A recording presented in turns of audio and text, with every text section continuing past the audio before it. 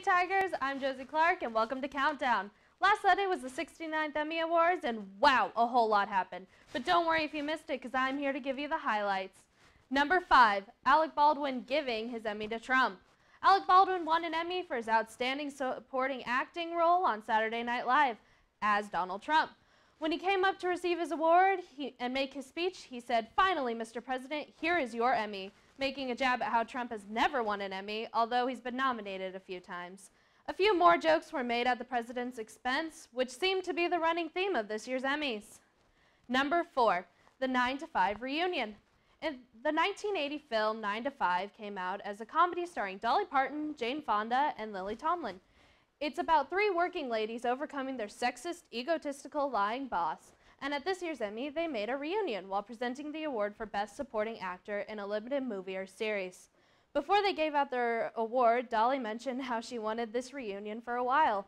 Then Jane Fonda and Lily Tomlin claimed that in 1980 they wouldn't be controlled by a sexist, egotistical, lying, hypocritical bigot.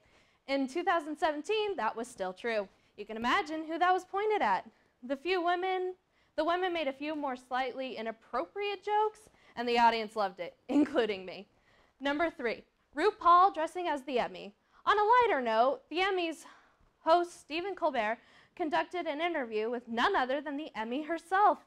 And who better to dress up as Emmy than RuPaul, host of RuPaul's Drag Race, which he won an Emmy for this year as well. Stephen Colbert asks Emmy all kinds of questions, like has she dated the other awards, like Oscar or Tony? It's one of the only non-political moments of the Emmys and was a much-needed comedy break for the show. It was lighthearted and very fun to watch. Number 2, Sean Spicer? A surprise cameo was made by the White House's former press secretary at the end of the opening monologue. The audience was extremely shocked to see him there, including Melissa McCarthy, who has played him on Saturday Night Live, and she honestly looked very uncomfortable. Sean Spicer made jokes about things he said himself as acting press secretary. Most of the people watching were not happy to see him trying to rebrand himself. They didn't think he should be on stage making jokes as a way to gain back audience's favor. Truthfully, it seemed desperate, and I wasn't a fan. But you have to admit, no one saw it coming. And number 1, a year of firsts. Donald Glover won both Best Actor and Best Director in a comedy series for Atlanta. He is the first black man to ever win an Emmy for directing, and this wasn't the only first for the Emmys. Lena Waithe won for Best Comedy Writing for Master of None, and was the first black female to do so. Their speeches were amazing, and they truly made history that night.